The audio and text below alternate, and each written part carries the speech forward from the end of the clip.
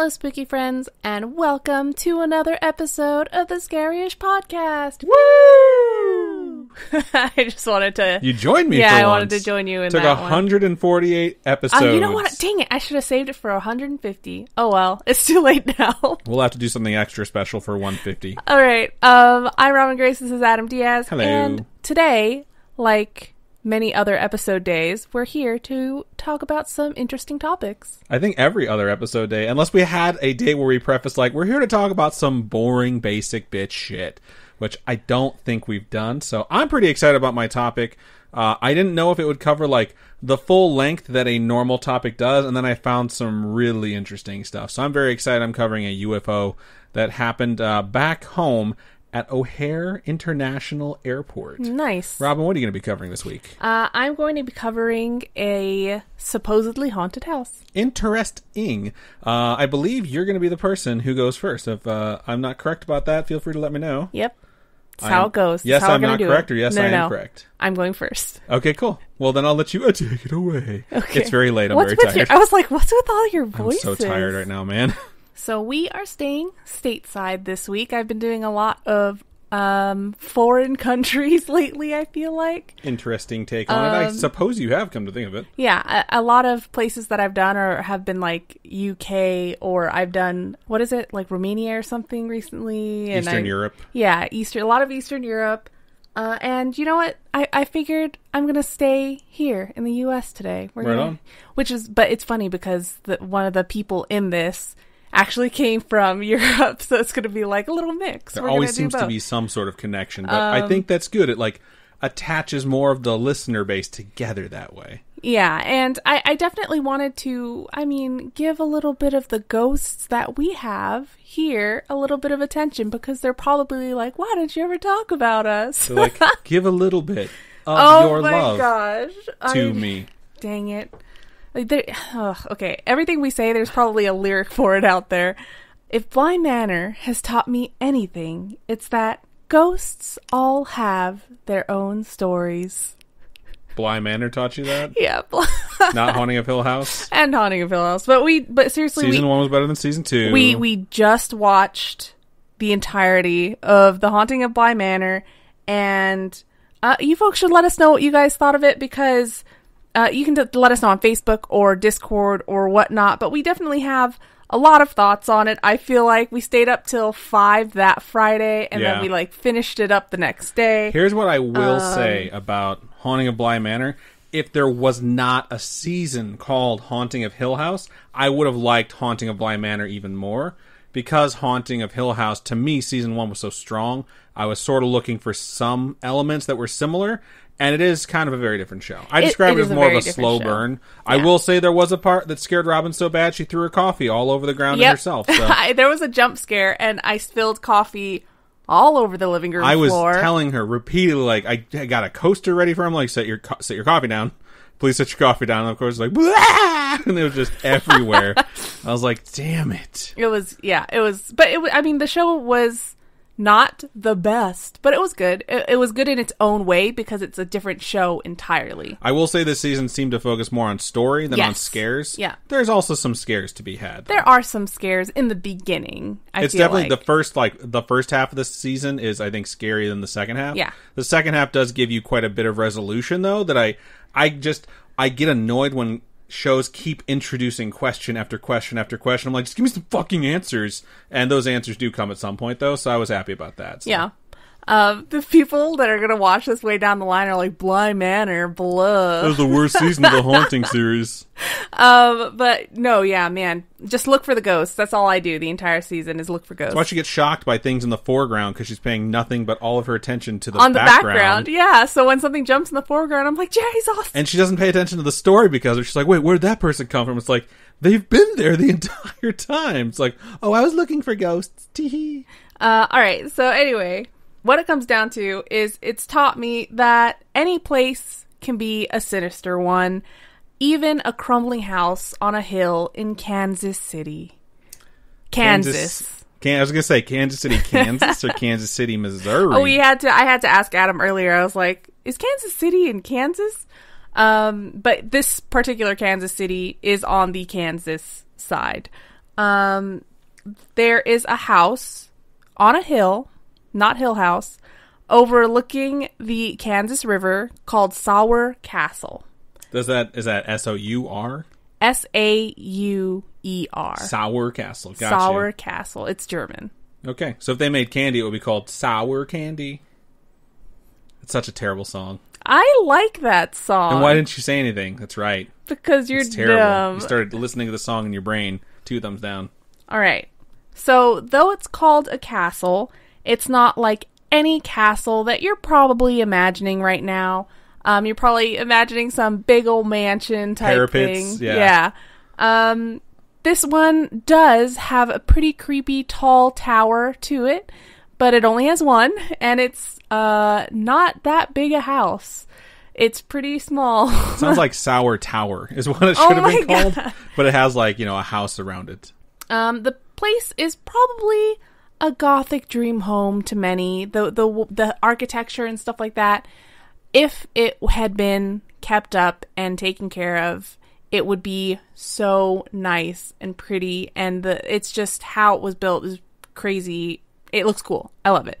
I mean, it would be cool too if it weren't haunted, but I might even be interested. I might have been interested in, like, maybe we should buy that house if it weren't so torn up from the flow up. You know what I mean? Tore up? Yeah, tore up from the floor up. Is that what it is? Tone up? I don't know. I say torn up.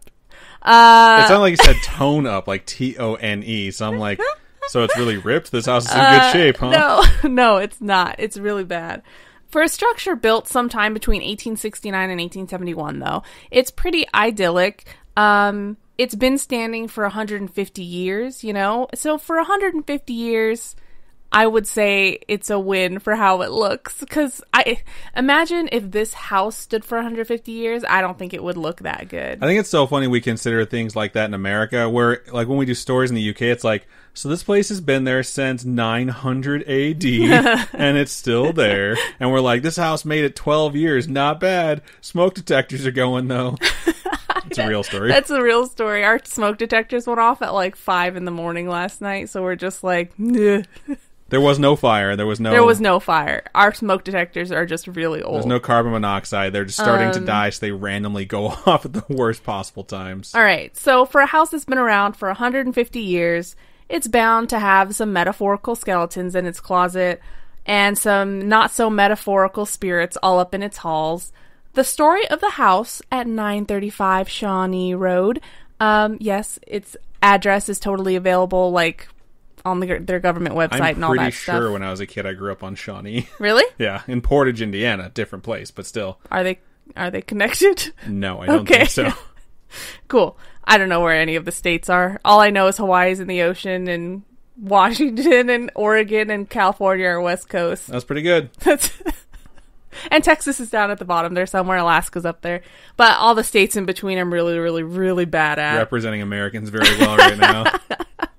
All right, so the story of this house all starts with the original owner of the home, Anton Philip Sauer. He sounds evil. I think that his full name was actually Anthony too, but I'm not sure. Some say it's Anthony, some say just Anton. It's I'm not sure. He was a transplant from Germany, so he did come from Germany. That's the European in the story. He came to America from Austria with his wife Francesca in the 1860s.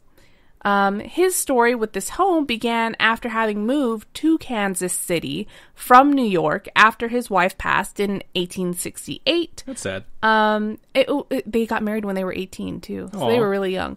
Well, I mean, back then you lived till you were like 28, I think, so. A lot of members of this family live till they're like 80 or 90 or something. Wow, spoiler alert. Sorry.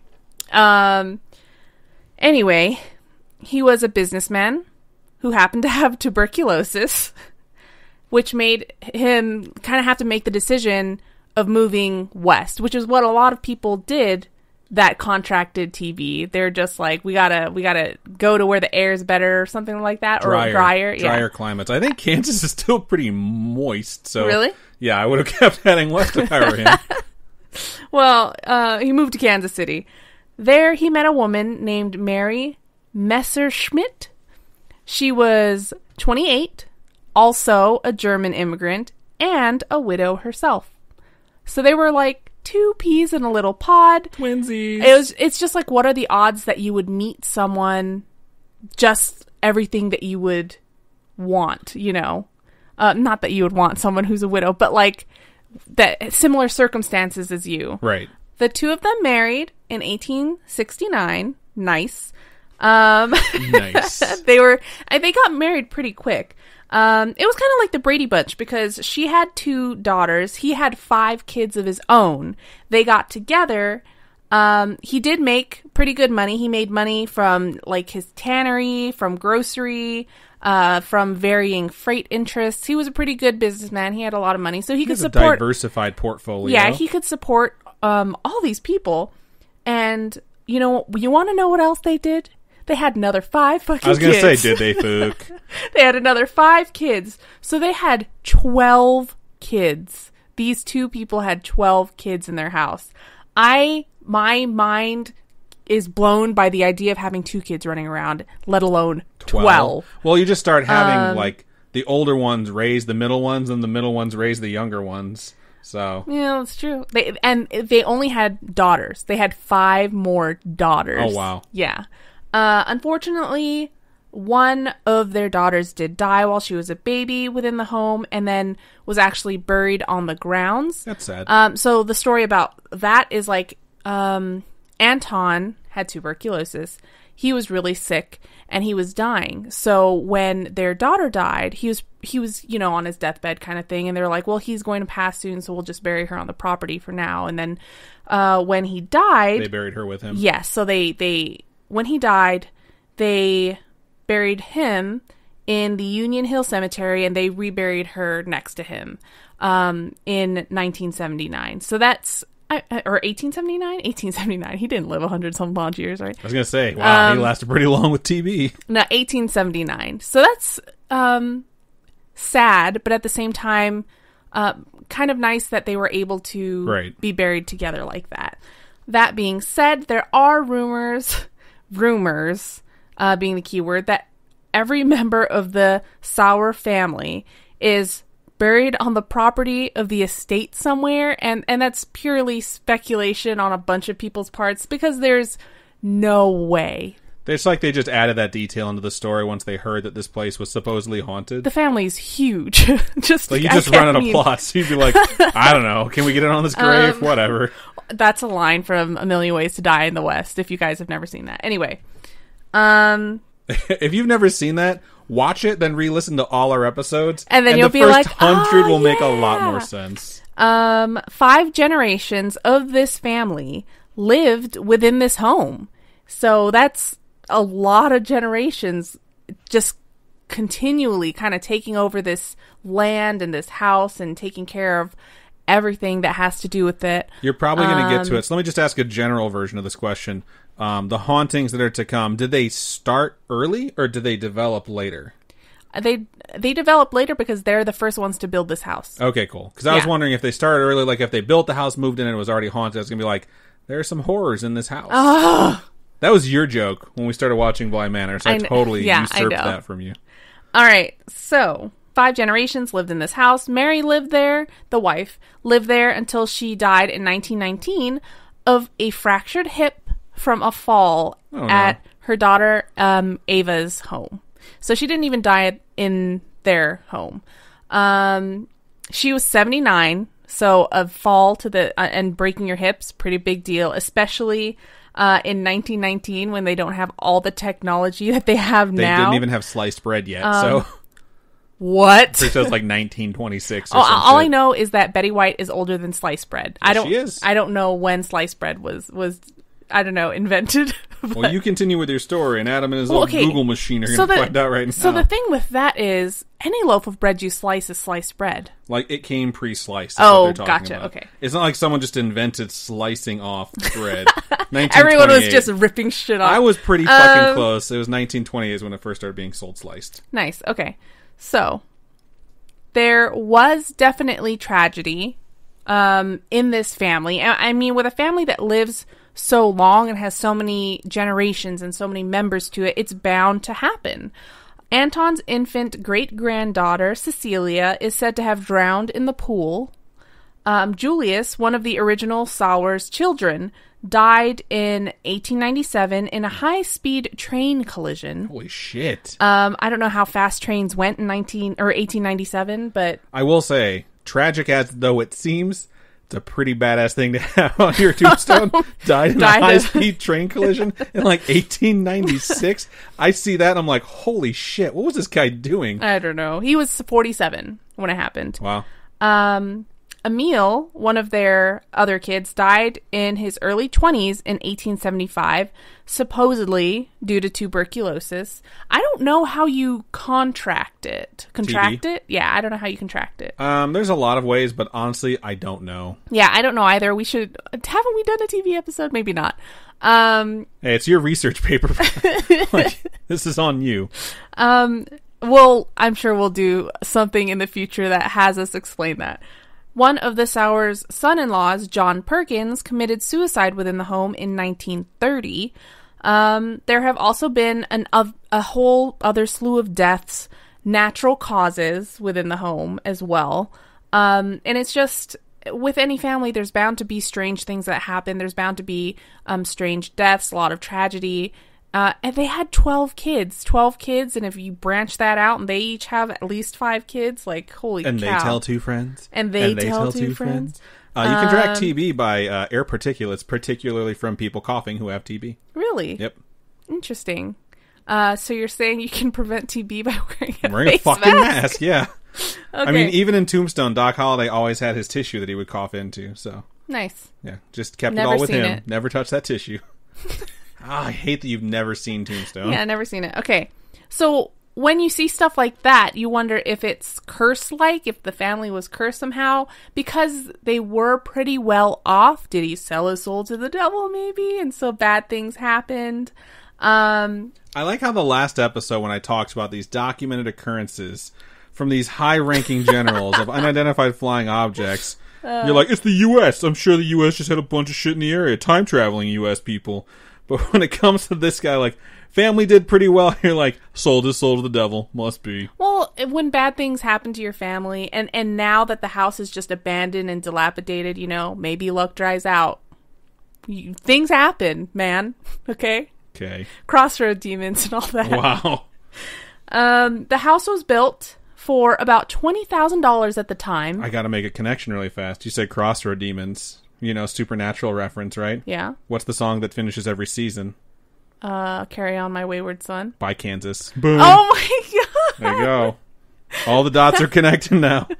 Okay. Hang on, let me put my tinfoil hat on. Okay, so the house was built around 1871 for around $20,000. $20,000 is over $420,000 today. So it's a nice sized house. It's a pretty nice house today. Especially for Kansas. Like, that's a lot of money being invested into a piece of property. This house stood on 63 acres. Holy shit. So it was a lot of land. That's all of Kansas. He bought Kansas. The band? He bought the band Kansas. So it was enough room for Sauer's vineyard, winery. They had a bakery on the property. They had area to eat outside. He has a town. This guy had a town. These people were some fancy peeps. Though the home sits practically in abandonment now, it was a pretty opulent dream when it was built. I mean, when you're putting over $400,000 into building your house, you probably couldn't build a house for $400,000 these days, but they... Yeah, you could. It just depends on where you're at. Oh, yeah, that's true. You probably couldn't buy 63 acres and build a house. I think the land will cost more money. Just building the house was $20,000. Oh, okay. I see what you're saying. It had 14-foot ceilings and 12-foot tall windows. Such a waste. the Think ceiling. of your fucking utility bill, man. You're heating all that empty space. They don't have that. They don't have that? They don't have like the... He needed the 63 acres to chop down all the fucking trees to heat his house. Oh my god. What?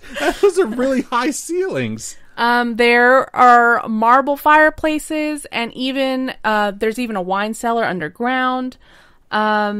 If you had boatloads of money. It would be really cool to refurbish this place. It's just so... You look at pictures, even the dilapidated pictures now, you can see how nice it would look if you just fixed it up. And I really want someone to do it so I can see it all nice and fancy and ugh. All right, Patreon goal. Once we get to 1 million patrons, we will do that. You guys can all come stay the night for free. Anyone who's a patron can come stay the night for free. Go to patreon.com. No, dude, if we get 1 million patrons... I don't think anyone has 1 million patrons on Patreon. Oh my gosh. Even if everybody just chipped in $1, holy crap. Yeah. I would totally redo that house. Okay. This home was one of the first in Kansas City to have running water. Wow. So these people were pretty darn fancy, pretty well off. It's definitely a luxury that I think most people take for granted nowadays. The miracle of plumbing and running water. Yeah.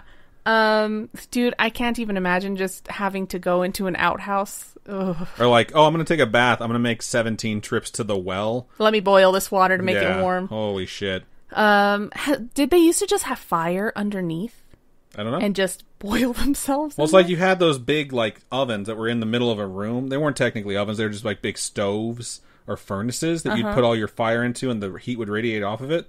And then you'd put stuff on there. I know this because this is what the cabins are like in Canada. Oh, so, like, you would put all the firewood in, and if it gets really cold, you burn as much firewood as you can, but then you would, like, put anything you need heated on top of it, or like there was a rack for drying your shit hung over it. And so if we got rained on, that's what we would do. I imagine it's similar to that. Those cabins still had running water. Oh, okay. So like we were able to just like put like whatever we wanted on the stove, but like if you did not have running water, I imagine that's what you would do to take like a hot bath. Interesting. The miracle of hot baths in 2020. Okay, so Anton supposedly chose the location for his home because it reminded him of his hometown along the Rhine River in the Swiss Alps. This guy's fancy. I mean, they put this house on this hill and they could see both the rivers. You could see the Kansas River and the Missouri River. That's pretty nice. It's pretty dreamy situation. Even more legendary is that this dream location he chose was supposedly built on what was once a Shawnee Indian trail. That's sad. Just yet another example of a haunted house in America. Built on ancient Indian... Native American burial ground. I guess technically this isn't a burial ground, it's a trail. It's a trail, but I'm sure people must have... I mean, bad things must have happened, who knows. Apparently, this was a portion that later became part of the Santa Fe Trail, where people kind of took their wagons out west, things like that. There are legends of buried treasure on the property and bodies buried in secret tunnels that lead to the river. On the property, there have been like strange carved arrows that have been found that people just assume are pointing towards something hidden, but no treasure or anything has ever been found. Supposedly, a man murdered his entire family within the Sauer castle and buried them in the backyard and then killed himself, but there's no documented report of that ever happening. With the tunnels, it's a little difficult because the house was built on like a rock cliff, so they'd have to go through a lot of effort just to build the tunnels to the river, which make people believe that that's something that's not quite possible. And if they did that, then they are some sneaky fucks. Neighbors claim to see ghostly lights in the tower and on the grounds. They hear voices coming from the home even when no one is currently living in it. People have heard laughing, crying, shouting, typical sounds that would come from a home that's filled with a large family with a bunch of children. Or a haunted house site that a bunch of teenagers would go to typically to party at. That's true, too. The Widow's Walk, which is the platform at the top of the tower. I don't know why they call it that, but I literally typed in Widow's Walk into Google and it's just like platform at the top of whatever that has an unimpeded view of whatever they want to look at. I mean, it's probably associating the ominous word widow with the fact that you might die because you might fall. Maybe? Why wouldn't it be called Widower's Peak or something? Widow has a better ring to it. All right. So anyway, the Widow's Walk on the top of the tower is said to be the site of where a woman is seen pacing back and forth on it, all dressed in black. That's sad. on Halloween, a man and a woman have been seen dancing within the tower. This could be just some people wanting to put a show on during Halloween or something like that, because that doesn't seem too far-fetched that people hear about these legends and things like that and want to do something like that. But this house is in such disrepair, I would be way too scared to even try dancing up in that tower. Doors are said to open and slam shut on their own. Objects have been said to shake violently. And what screams ghosts more than the feeling of being eerily watched? Moving objects. I would say moving objects screams ghosts a little bit more than that. I don't know. I don't like the feeling of being watched, especially if I can't see anything or if I turn around and it's like there's nothing there, but you totally just have that weird feeling. I would tell myself, you could like postulate that maybe someone is watching you, you know?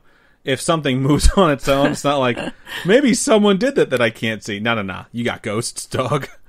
I've been rewatching BuzzFeed Unsolved because I love them so much. But they go to the Queen Mary at some point. We've done an episode on the Queen Mary, if you folks haven't heard that one yet.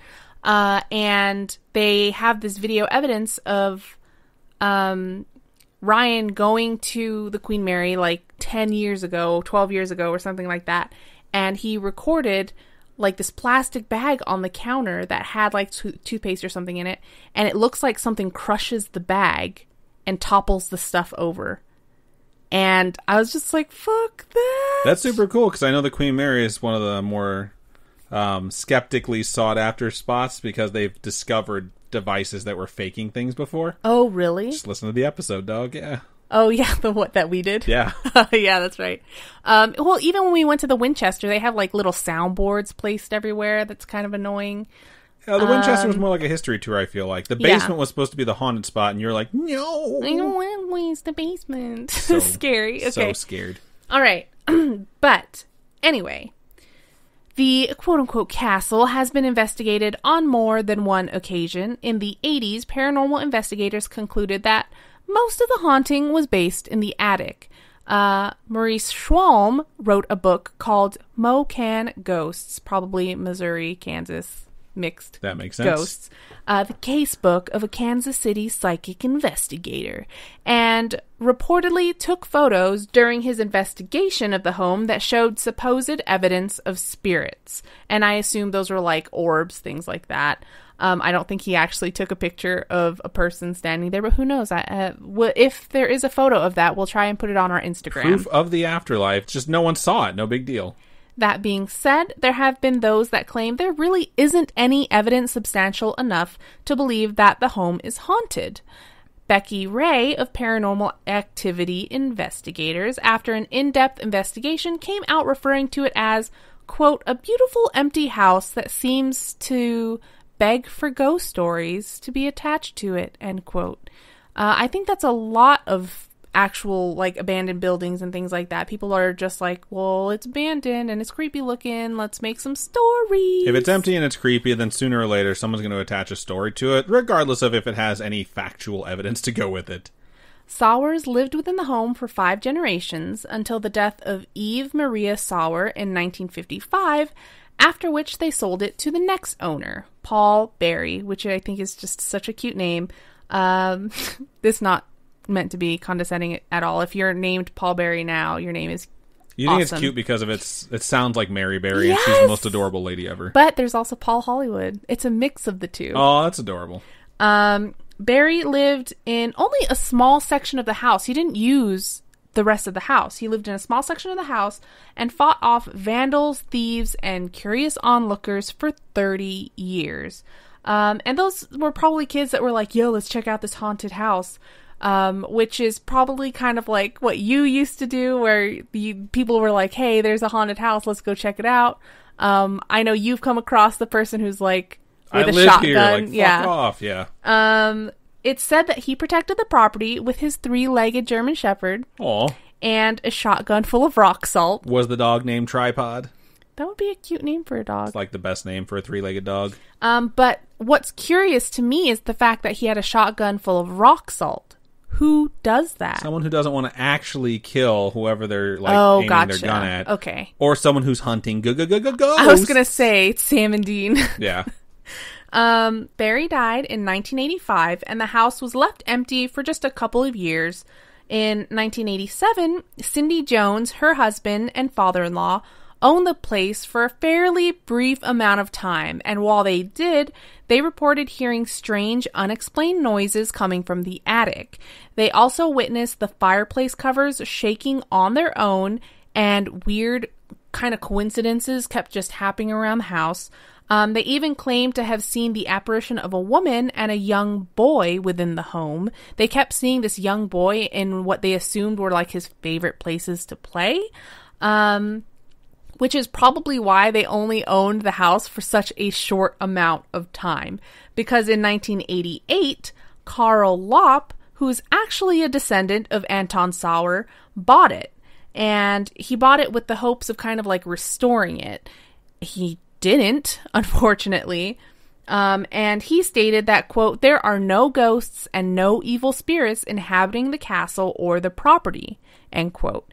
And I feel like as someone who wants to refurbish the place and maybe sell it someday, he'd want to tell people that there aren't ghosts. Right. I think like back in the 80s, it was like during Satanic Panic, and anything associated with like the occult or anything creepy would be looked at unfavorably and realistically bring the property value and the likelihood that it would sell down. Yeah. So it's not like today where it's like you say something is haunted, you put it on eBay and it sells for 10 times what it's worth. Okay, but it could also be that because he has the blood of the original family, maybe it doesn't affect him the same. I hate your suppositions when it's your topic. Like, I just watched the Texas Chainsaw Massacre, like, remake or sequel. I feel like I just watched it last week or something like that. And spoilers, it's kind of old if you haven't seen it already. The main character is related to the killer from the first movie, and he doesn't kill her because they're related. Maybe it's like that kind of thing, you know? The ghosts are like, "Oh, hey, bro, we're related. What up?" I hate you so much right now. Either way, I'm so happy you have to sit through another one of my bullshit short stories after this. Either way, he was an absentee owner, which is probably why he didn't believe in the ghosts or the fact that it was haunted anyway, because he was never there.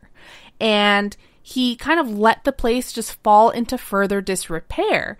The roof started to leak, the windows were broken. Apparently, historical societies offered to fix it up or buy it, but he just refused to sell it. And from what I've read, he didn't even allow anyone within the home. This guy is just like, I just want to keep it there to keep it there. Sounds like Hill House. Oh, shit! Yeah. It's like, no, don't come anywhere near it. Oh, man. Wow. All the ghosts are still there. There you go. It was placed in the Register of Historic Kansas Places and even in the National Register of Historic Places in 1977. 41 acres of the property have been set for redevelopment. Of the original 63 acres, only 4 of the acres remain today. 4 acres is still a lot of property, however, that does suck. It sucks. In 1996, the quote-unquote caretaker was charged with stealing $30,000 worth of things from inside the home, including crystal chandeliers. He took, like, wall sconces. He, I don't know if it's a he. They stripped the copper off of cables and stuff like that. It was just, that's insane. He's just robbing the place blind. Yeah.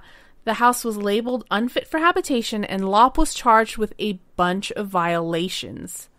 He had back taxes and a whole bunch of stuff. He was arrested in 1997. He messed around with legal for 20 years. Like, they would get him for back taxes. And then at the very last second, when they're going to take the house and try to sell it to someone else, he'd pay the taxes. And he would do that for years.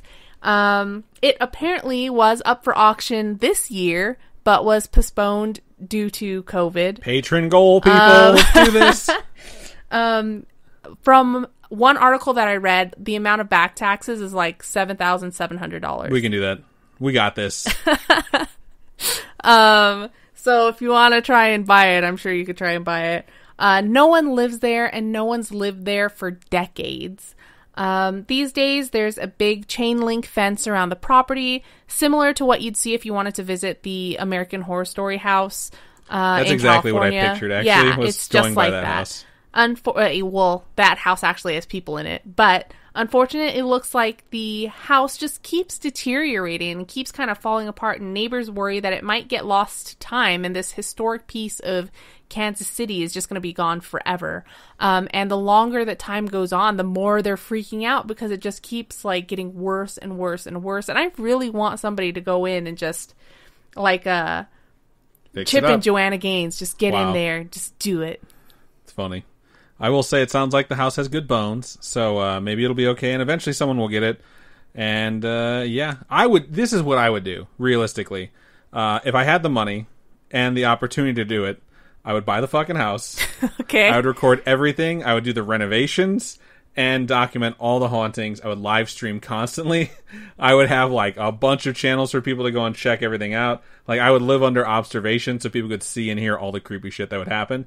It would basically be like Big Brother meets Haunting of Hill House meets like Property Brothers. So Big Property Brothers is what I would call it. Oh my God. The Haunting of Big Property Brothers. There you go. But yeah, that'd be awesome, but who knows what'll happen with it. And it'll be nice if we can revisit this down the road and find out someone built it and might be restoring it. So yeah, that'd be really cool. Good topic, Robin. Good Thanks. jab. So before I move on to my topic, we're going to take a really quick commercial break.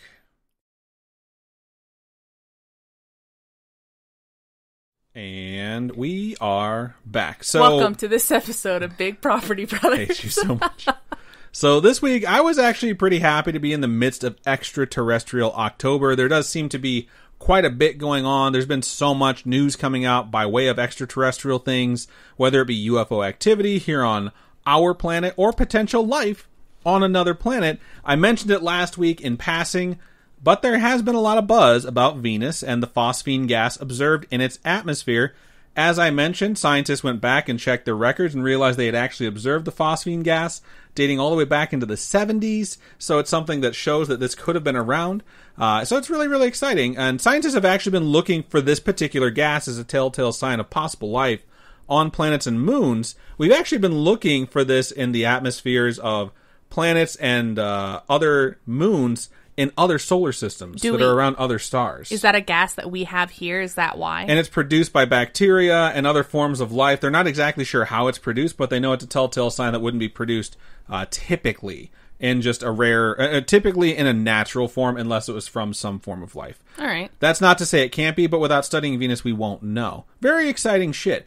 And you look for these things because we're basically looking for an atmosphere that can sustain life, which means it could potentially be studied, and I'm sure eventually terraformed to become Earth 2 when we decide to abandon this planet once we've officially trashed it. And it's super exciting stuff. It's historical, it's very exciting to watch and read, and it really made me wonder about Venus itself. I started thinking more and more, like, what do I even know about Venus? I know it has gas, but is it all gas? I know its atmosphere is tons of poisonous gas, but does it, like, have a surface you can walk on, or is it just a ball of gas? You know what I mean? Yeah. So the more I was thinking about it, I was like, let's just go look it up. Turns out it does have a surface. This is actually from NASA.gov, and you can look this up if you want. Quote, the surface of Venus is not where you'd like to be, with temperatures that can melt lead, an atmosphere so thick it would crush you, and clouds of sulfuric acid that smell like rotten eggs to top it off. This is not real. This is 100% from Wow. NASA.gov. I love that of the list, usually lists crescendo at the end, and it's like, yeah, the atmosphere will crush you. It's so fucking hot you'll literally melt. And it smells like eggs. I'm just like, fuck you, NASA. They go on to say, the atmosphere of Venus is made up mainly of carbon dioxide, and thick clouds of sulfuric acid completely cover the planet. The atmosphere traps the small amount of energy from the sun that does reach the surface, along with the heat of the planet itself. There you go. So it's a really hot place. Very, very fucking thick. Probably couldn't even walk through it. But it really begs the question of, what could possibly live on a planet like that would be emitting this gas, you know? It's probably not something like us. A lot of times when you theorize that we're going to meet alien life, or discover alien life, you imagine it'll look similar to us. Bipedal, maybe no mouth, but it talks like with its brain, fancy shit like that. Yeah. But who knows? Like, it doesn't sound like that would be the case when it comes to something like Venus. Well, what if something that develops on another planet that grows under different circumstances, different gases, different materials, eat different things, they just develop different skills and powers and just different, They'd be way higher in charisma than we are, but we'd be way higher in intellect. I don't know. That's why I can't wait for us to explore Venus some more. The thought has been entering my head very often, though, especially as I drift to sleep, of what is on Venus. This is where the story goes. I don't know what you're talking about. But yeah, a lot of times when it's sleepy time, Betty bye time, I start thinking about this. And just last night, the oddest thing happened. Tell me, what happened? As I drifted into sweet unconsciousness, my head movies started to play. God, you couldn't just call them dreams. That's my favorite way to describe dreams, is head movies. Oh my God. I was standing at the end of my driveway from when I was a kid, waiting for the school bus to pick me up. Was it Shawnee? No, it wasn't Shawnee. This is actually Division. So I grew up in the country. We lived on half an acre of land, and behind us where our property line ended was a cornfield. This is totally true. So it was basically the middle of nowhere, and we had a 100-foot-long driveway. I remember that was the length of our driveway, because when we had it installed, we're like, that's how long the driveway's going to be. Okay. So in the morning, I would grab my stuff, grab my backpack, and go walk to the mailbox, and I would stand by the end of the road and wait for the bus to come. And, like, Division was a 2-lane road. One lane goes one way, one lane goes the other way, but it was very, very busy. I think the speed limit was, like, 55. Like, the speed limit you'd expect to see on, like, a much wider fucking road, but we lived in the middle of nowhere. And the bus would come over the hill, like further down, like half a mile down the road, and I could see it crescendo one hill, then dip down and go underneath my line of sight, and then come up over another hill again, and then it'd be by my house. And that's when cool. So you could see it, like, say you forgot your lunch money, and you saw the bus, like, come up over one hill. There was, like, 2 houses it had to pick up at before it got to mine. So I'd be like, shit! And just run inside and grab whatever you forgot. Me growing up, it was a little different when it came to bus stops. So they stopped at everybody's house? If they were picking you up to take you to school, yes. They wouldn't stop and be like, do you have children going to school? Well, when I lived in Texas and they picked us up for school, everyone had to meet in one spot. It just depends. Like, if you were in a subdivision, yeah, that's what you did. But I lived in the middle of nowhere. So they stopped at houses because it was like, that's the only place you could stop. Like, your parents aren't going to, like, drive you to a pickup. They're going to do that. They might as well just drive you to school. So in the middle of nowhere, I was about to say Boondies, and I was like, is it Boondies or Boonies? God damn it, Dad, I don't fucking remember. So in the middle of nowhere, that's how they did pickups. Okay? So you just stand there and wait. And this is the dream. And I'm standing there and waiting. And some days there's nothing but the birds to keep you company in the morning. Now, back in the Midwest, we have these things called fog days or fog delays, depending on how bad the fog is. And for folks who have never experienced one, it's where the moisture on the foliage or the bodies of water themselves have a temperature that is higher than the air. The air is cold, the water is warm. All right. And the warm, moist air above or around the water cools rapidly, and as it does, its humidity percentage of that air hits 100%. When that happens, you get fog. That's where fog comes from. This happens quite frequently, especially in the Midwest, but when everything is dewy and your area has a lot of bodies of water, you can get quite a bit of fog.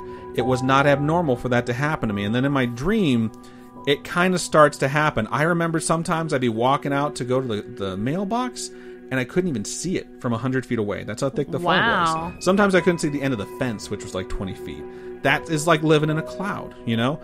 And sometimes when you're in a dream, you have that happen to you. You know, you can't really see around you. It's just like eerily misty, and you don't know why.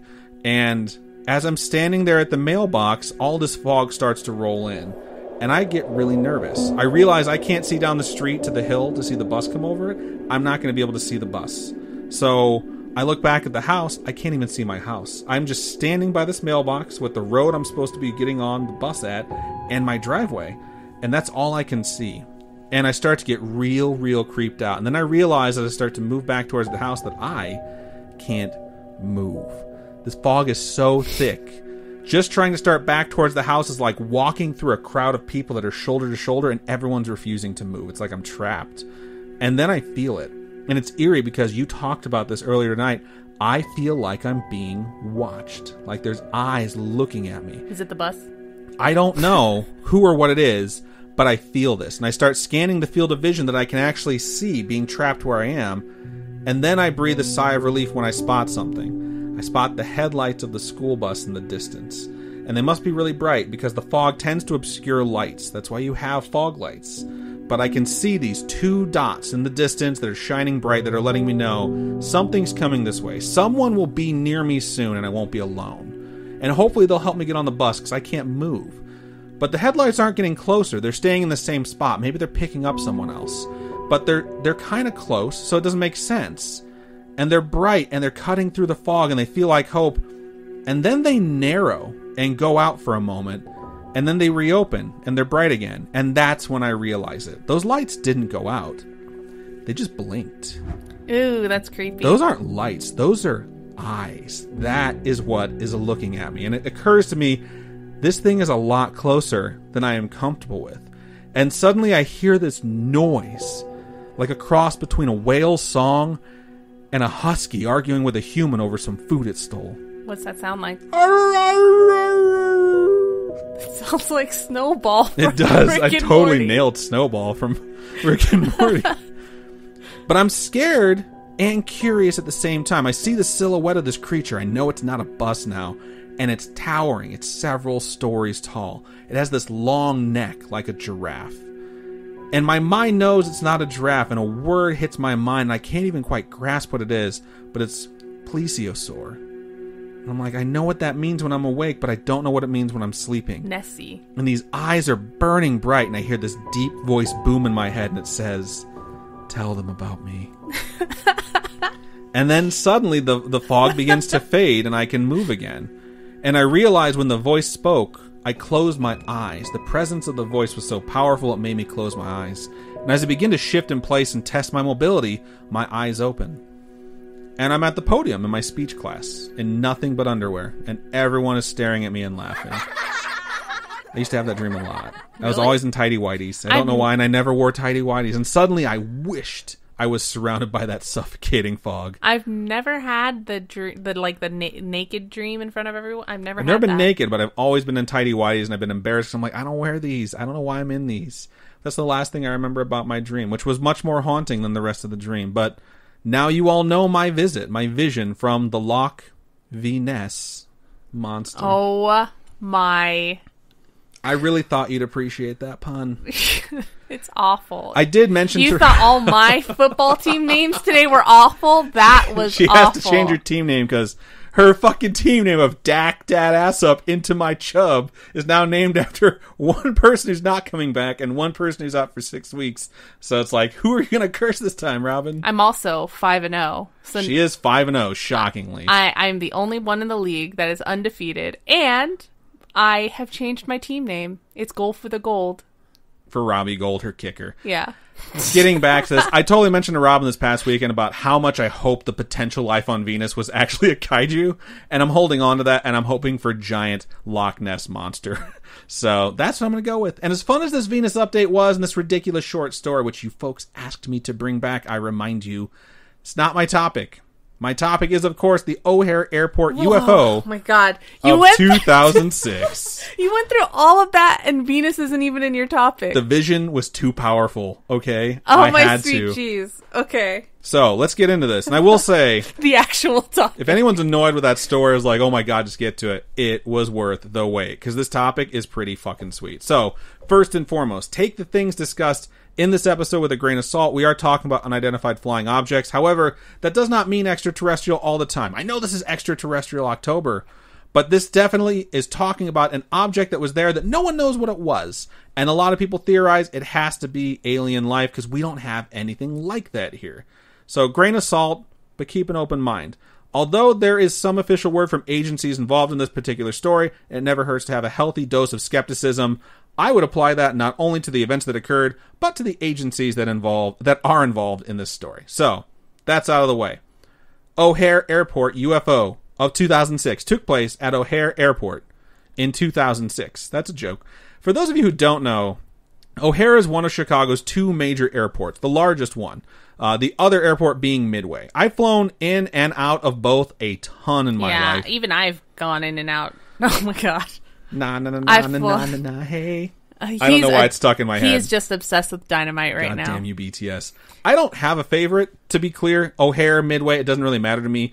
Midway is easier for people back home to get to pick me up. It's further south than O'Hare. That's the only thing that would make me fly to O'Hare. We fly American Airlines, which only goes out of Southwest, or only goes out of O'Hare. Yeah. Southwest goes to Midway, pretty sure. These are irrelevant details. The incident in question takes place on November 7th, 2006. Those details aren't irrelevant. I want you to know I'm very familiar with this place. Okay, that said. Y'all remember 2006, right? I'm going to go through some events. I'm not going to do the normal thing I do because a lot of shit happened in 2006, and it was only 14 years ago, and I can't believe it was 14 years ago. I was a junior in high school. 2006, Google bought YouTube. The Wii came out. Pluto lost its planet status. Wah, wah. Cheney shot a dude in the face, quote unquote, on accident. I remember that. The movie Borat came out. Yes, that's right. Borat was 14 years ago. Steve Irwin died. R.I.P. And most importantly, My Chemical Romance's The Black Parade came out 8 days before Robin's 17th birthday. Shut up. It totally did. October 23rd. Another thing that was happening, which totally clicked in my mind, was that smoking indoors was being banned in workplaces, restaurant, bars, etc. And it reminded me of how I used to hear this lecture 14 years ago on how secondhand smoke doesn't actually harm anyone, and how the smoke coming off the tip of a cigarette actually has nothing wrong with it and is completely harmless. It's when you inhale it through the filter that something happens to you. And I heard this every fucking weekend as more and more restaurants and bars stopped letting us go in there and stopped letting people that I knew smoke. I never smoked back then. That's a lie. I smoked their cigarettes all the time. What? 14 years later, it seems weird that this was an argument. You know what I mean? Like, nowadays, it's just unfathomable to think that you could go into, like, a restaurant like Applebee's and they ask you smoking or non-smoking, you know? Now it's just you don't smoke. You don't smoke in there. You want to smoke, you go outside, and now you have designated areas to smoke. That's just how it works, because you don't want to endanger someone else's health with your choice or your decision. And the fact that that happened 14 years ago, and I can't even remember those arguments until I had this, like, recovery moment, kind of blew my mind. But there's always these sorts of arguments going on in our society. It used to happen with seatbelts, too. People used to argue that seatbelts would kill more people than they would save when they first came out, except that not wearing your seatbelt was a personal choice that wouldn't cause someone else to die unless you got, like, launched out of your car like a missile and you somehow hit another person. Now you can't drive without your car yelling at you. Yeah, the car's like, put on your seatbelt. I used to not drive with a seatbelt at all. Because cars don't actually yell that. They're like, ding. No, they beep at you, and it's really annoying. Yeah. But I remember not driving with a seatbelt. My parents, growing up, never wore their seatbelt. Always a controversial issue out there that people just don't want to do because it's like, you're affecting my personal choice, and it makes me mad. Not drawing parallels to anything, but I'm obviously drawing parallels to now. Anyways, November 7th, 2006, folks at O'Hare Airport, whether it be employee or traveler, would have a bizarre experience. And not all folks would have this, because in particular the folks in Concourse C would have the perfect angle to see something perhaps out of this world. Concourse C something out of this world. I hate you so much. Concourse C happens to be where the United terminal is located. That's right, United, the people who beat up passengers and drag them off the plane. Oh my god. Remember when that was the big issue? I remember, yeah. And then we flew United after that, and we almost died landing at O'Hare Airport. Cheap tickets. Which I'm going to head and get to in a bit, because it totally plays into why we almost died. What? Why this thing was so special, okay? Ooh. So, Concourse C, United Terminal, United pilots, maintenance workers, management personnel would join travelers in their reports of what is about to unfold. At around 4:15 p.m., a ramp worker for United would notice an object in the sky that seemed to be just floating stationary, which is, for the most part, pretty out of the ordinary for an airport. It's very monitored and restricted airspace. Hovering helicopters are typically not allowed in any way, shape, or form unless that airspace has been completely shut down. Planes are flying in and out. You got to keep the area clear. This particular ramp worker was pushing back United Airline Flight 446, per records kept in accordance to policy when an incident is reported. Flight 446 was to depart from Chicago and head for Charlotte, North Carolina. Nothing happened to this flight. I just want to show you I did my fucking research. Wow. There was a dark gray, saucer-shaped object not appearing to be any aircraft bound for or departing from O'Hare Airport just hanging in the fucking sky. The object was hovering over gate C-17. Now, being from the Chicagoland area and having been here a lot, one thing to note about O'Hare that almost caused us to die is that, especially around November, that area is almost constantly overcast. Yeah. Cloud cover constantly, okay? And just a cloud cover needing to be punched through during landing will make every trip home this wonderful life or death experience because you don't see shit until it's like, oh, there's the runway. Yeah. Yeah, So- it's just you don't know how far the ground is. You're looking out the window just waiting to see the city, and then, like, when we were flying, we came out and it was just like, oh, that's the fucking airport, that's the ground, and all of a sudden, crank the throttle up, and we're going back in the sky so Yeah. you don't die. It was and it was crazy. terrifying. So they have this thing that they let pilots know, everyone's aware of this, that need to know, called the cloud deck. It lets you know basically where the bottom of the clouds are. This is where you're gonna, Sounds like a Magic the Gathering thing. right? It's where you're going to come out and cast pacifism on everything because white decks suck. Anyways, Oh my god. the cloud deck on this particular day was 1,900 feet, so not very far off the ground at all, but far enough where you're not going to experience the terrifying reality of you might almost die like Robin and I did. Although the ramp workers' sighting of this craft is credited as the first, many, many more folks would come pouring in as time rolled on, and it is a very short amount of time. For those curious about the fact that it gets dark quite early in November in Chicago, because you just ended up finishing daylight savings time and rolled back, fall back. Yeah. Daylight lasted until 6:13 p.m. That is when sunset began. I've checked the charts. I did my research.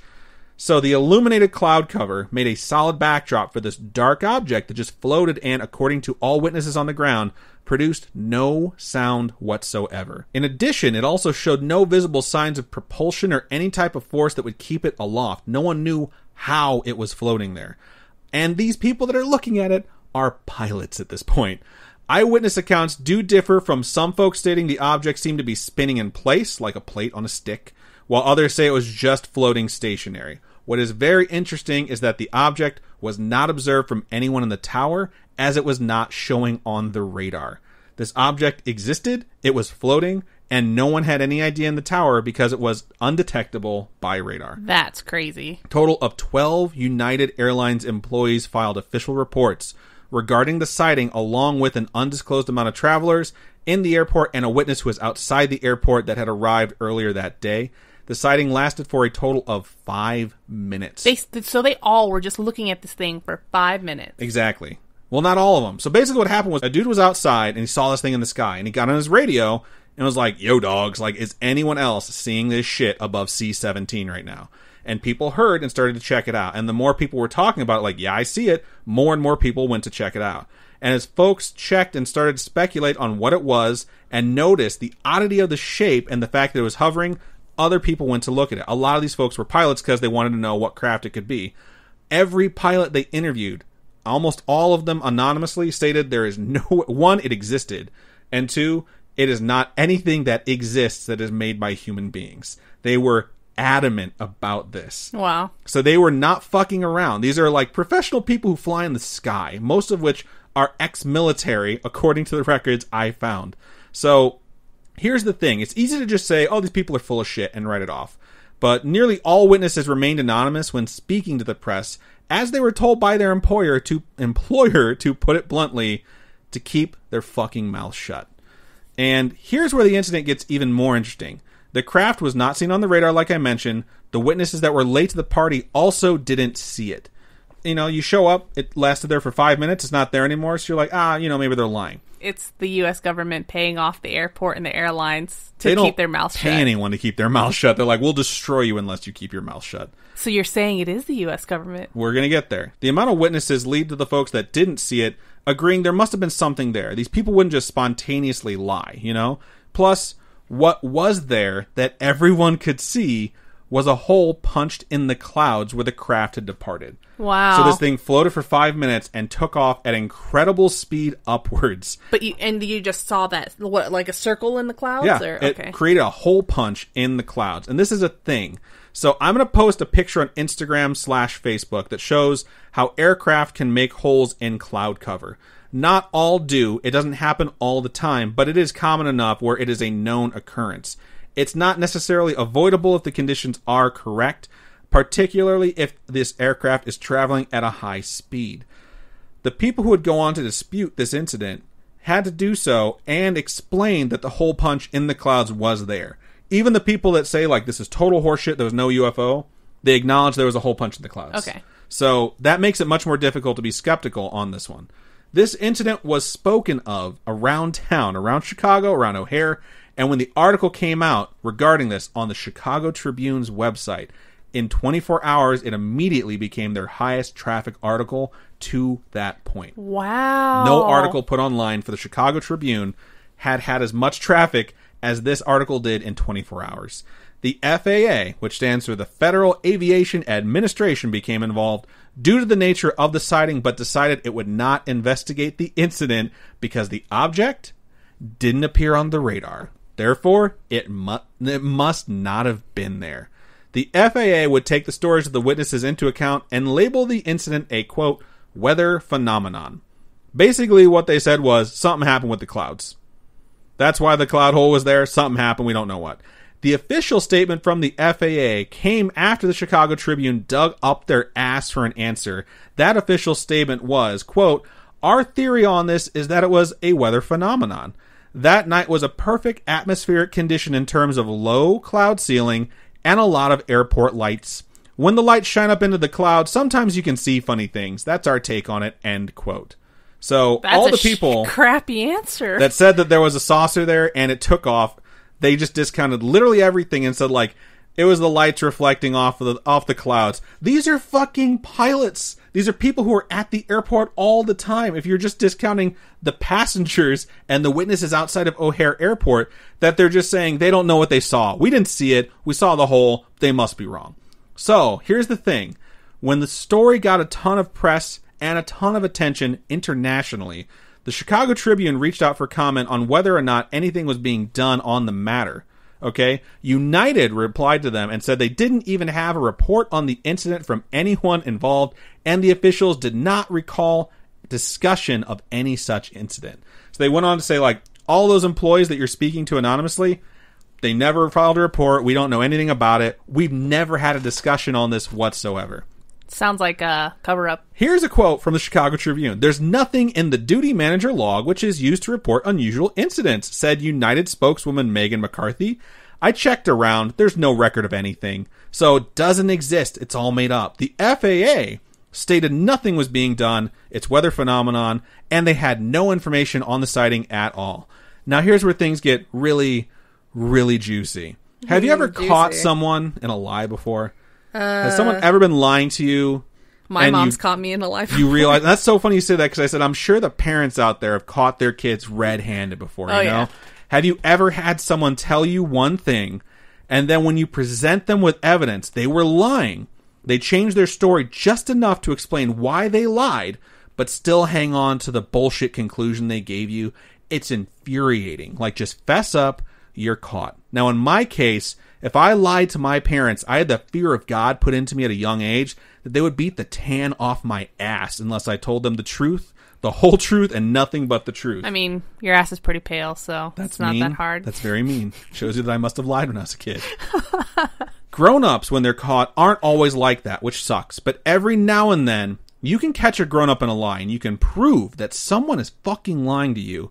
And as upset as you might be, that feeling of like, I got you now, you son of a bitch, it's almost satisfying enough that you're happy they fucked around with you, and now they're about to find out.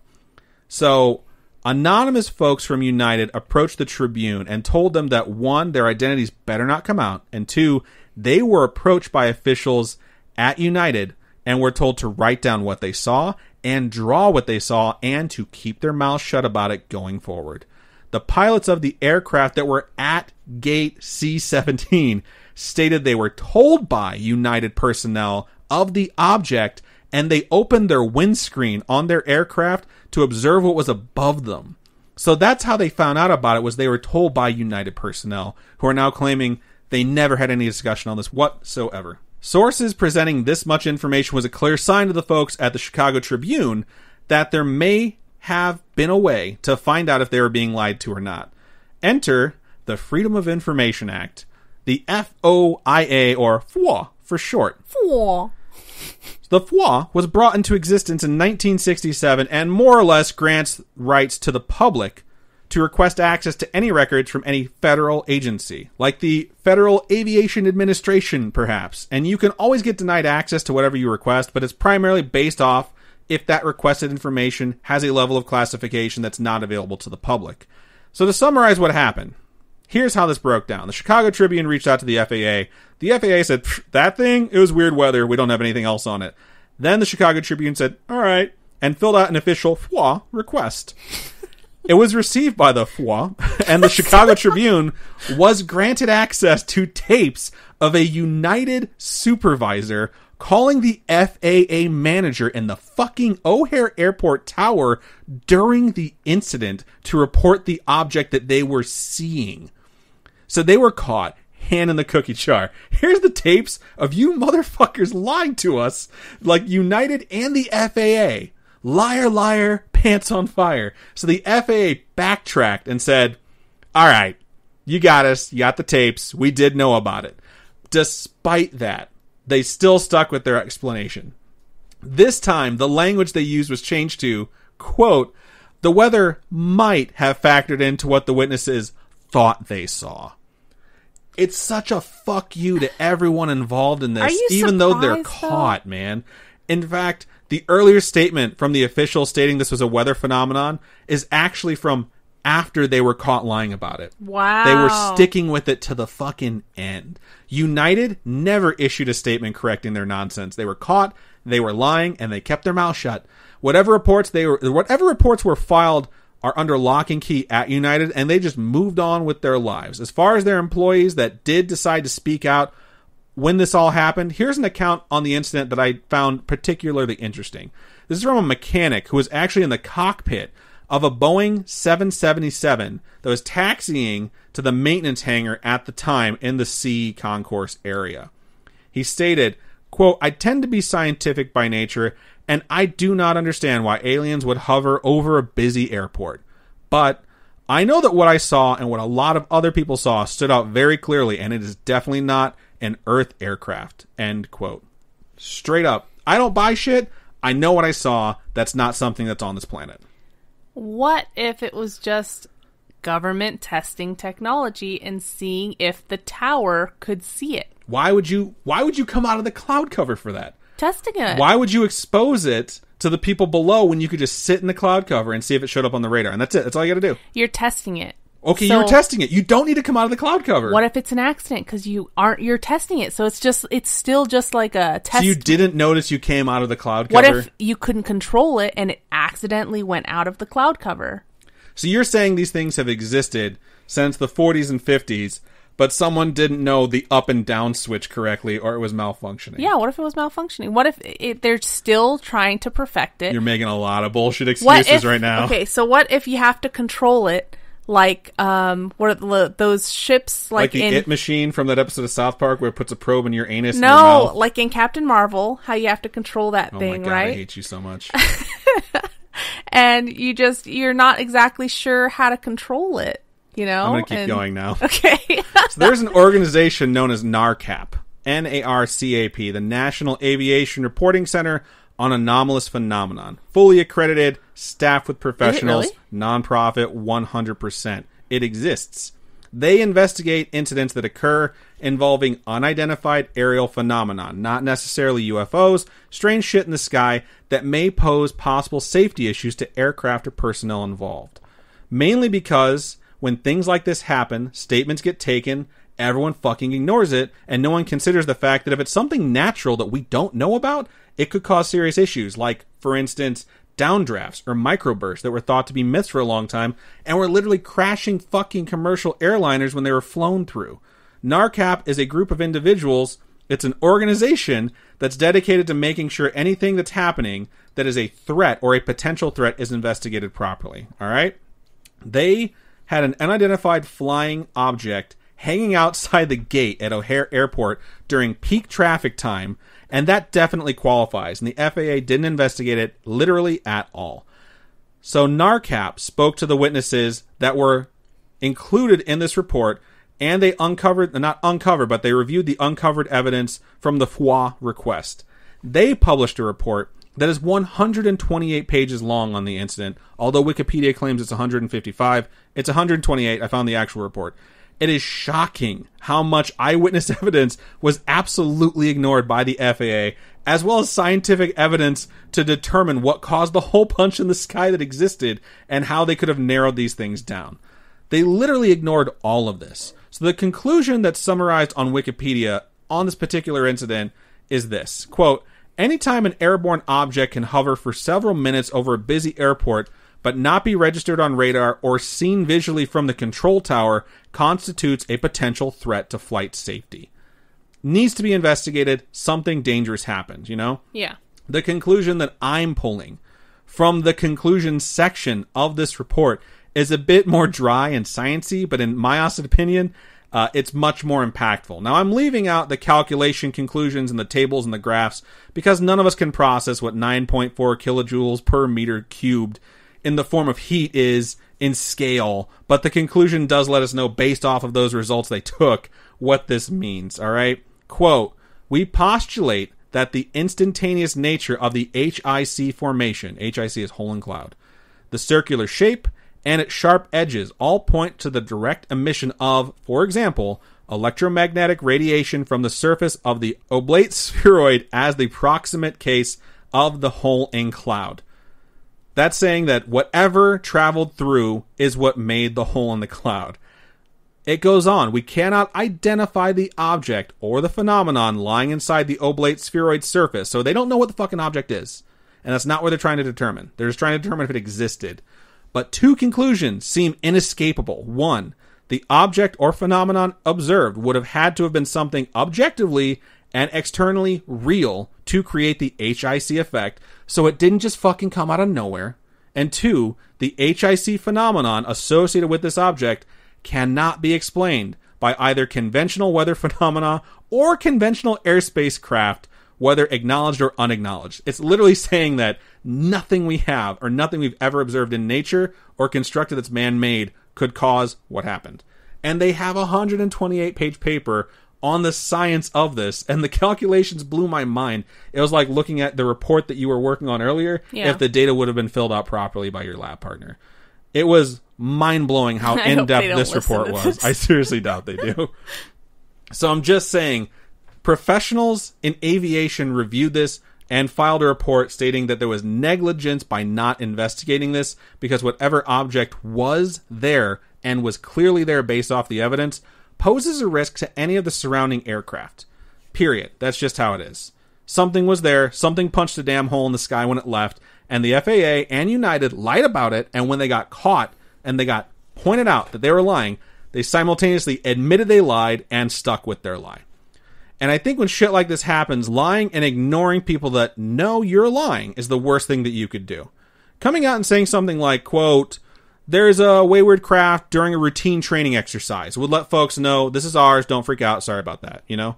If you have experimental aircraft that you're working on, just use the old training exercise excuse. Just go with it. It's like, it wasn't a saucer, it was just a normal plane. People would be like, oh, okay, cool. You know, they could even say something like it was a fucking helicopter. That's why it was floating. People were like, it didn't look like a helicopter. It's like, what else could it be? They could say something like, the phenomenon witnessed at O'Hare on November 7, 2006 is believed to be explainable in origin, but all witness accounts are going to be considered while we continue this ongoing investigation. How fucking hard would that be to let folks know you're going to be reasonable and you're skeptic, but responsible? No. It's literally, there was nothing there. There was a hole in the clouds. We don't know what made it.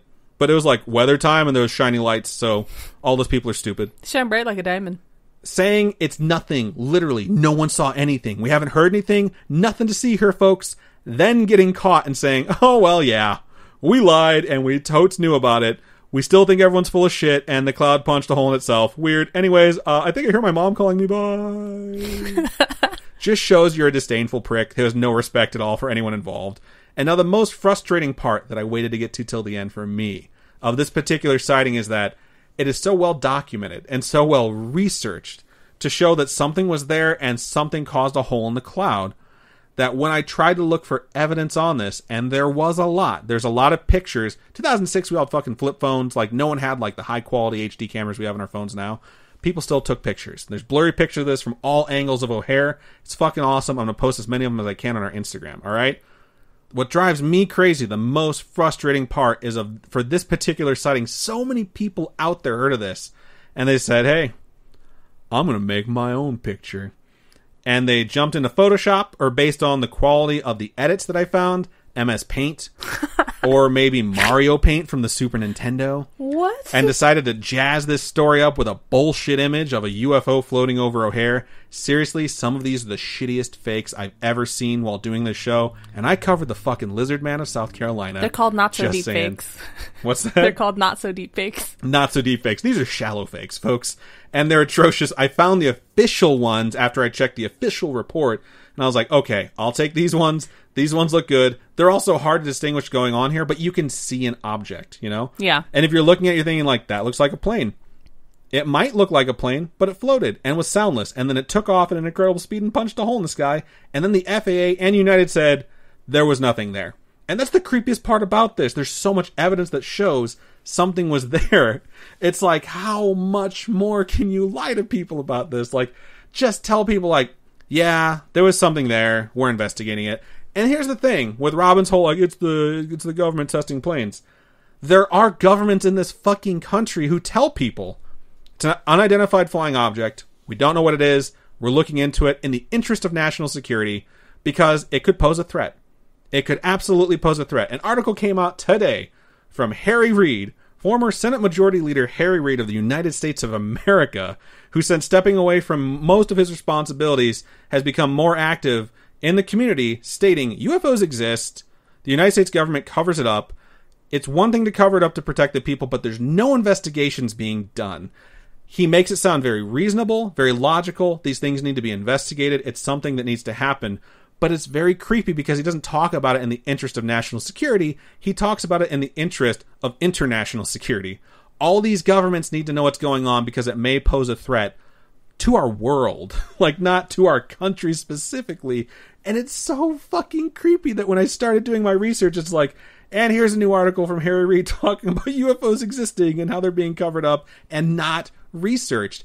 And then I researched this shit and I find that not only did no one check into this, officially no one checked into it, they were so bad at lying it's like they didn't even care. Because part of me thinks, okay, they're just telling us there's nothing there, but they're taking this super seriously, you know? Yeah. And then you have someone who's like at the forefront previously of making sure this information wasn't going out into the public, telling the public, no one's fucking looking into this, and they really need to. And that, for me at least, is absolutely terrifying. So, that's where this one wraps up. The November 7th, 2006 UFO sighting at O'Hare International Airport. Nice. So, I hope you enjoyed it. I know it was a single incident, but there's so much to it, and the fact that the government was literally caught lying. I had to do it. I had to cover it from start to finish, so hope you enjoyed it, and the second installment of Extraterrestrial October. Thank you. So if anyone has a ghost story, paranormal, supernatural, true crime, maybe extraterrestrial story that you would like to share with us, please email storytime@scaryish.com or go to our website, scaryish.com, and click on Contact Us. Fill out that form. It comes directly to us. You can also hit us up on any of our social medias. Twitter is @ScarishPod. Instagram is @ScarishPodcast. And Facebook is facebook.com/ScarishPodcast. And we hope to hear from you. You can also join our group on Facebook. If you just go to facebook.com/ScarishPodcast, you'll see our group called the Scarish Spooky Friends. Jump in there and hang out with us, or join us on Discord. Best way to join us on Discord is to go to Scarish.com. There's a ticker at the top, and up there it'll say, join us on Discord. Click that link, follow it, and yeah, you'll be hanging out with us. And we have a ton of channels in there for chatting. Robin, for folks who would like to donate to us monetarily and help us buy that haunted house, how can they do so? You can go to patreon.com/scarishpodcast. Those are monthly donations. There's a whole bunch of different tiers to check out. That is also where you will get ad-free episodes. So if you join just for $1, you can skip the ads and get straight to the good, nitty-gritty ear goodness. You can also go to ko-fi.com/Scaryish podcast, and those are one-time donations.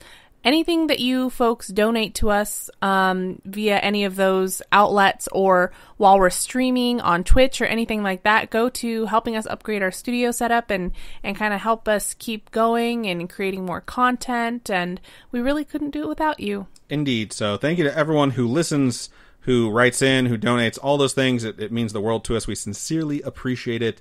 And we hope you enjoyed episode 148. And I think that's just about everything we have. So, Robin, go ahead and sign us out. Keep on creeping on, and we'll talk to you guys later. Bye-bye.